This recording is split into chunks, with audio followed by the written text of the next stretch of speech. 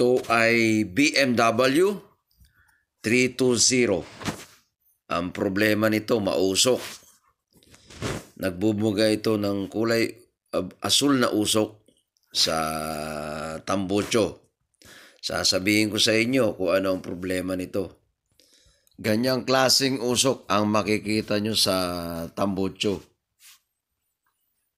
Lumalabas siya na kulay asul. Ang tawag dyan ay oil separator. Ang BMW ay may isang oil separator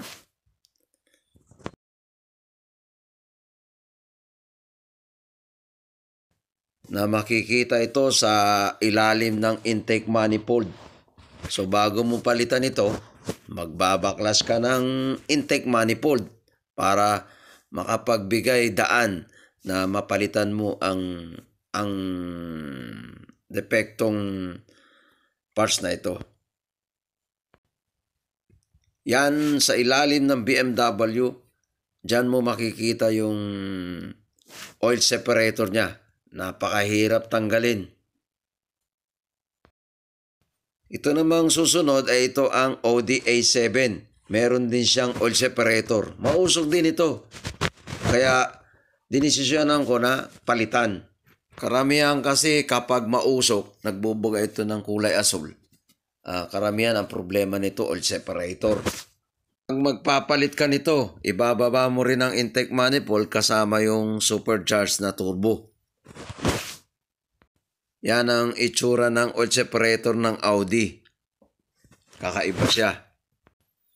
Ganitong usok ang mapapansin mo sa likuran ng tambucho. Buga ng kulay asul yan. Walang tigil yan. Kapag nakapansin ka na mausok ang tambucho mo, na bluish siya, kulay asul, ay paservisan mo muna yung PCB niya o kaya lalo na tong oil separator. Karamihan sa mga European car, yan ang problema. BMW, Mercedes, Range Rover. So, nagiging problema nito yung diaghpram niya, nabubutas. So, ang langis tumatagos na, so nahihigop siya ng papunta sa intake manifold. Nagkakaroon siya ng vacuum. May mga may-ari ng sasakyan na naghahanap ng second opinion.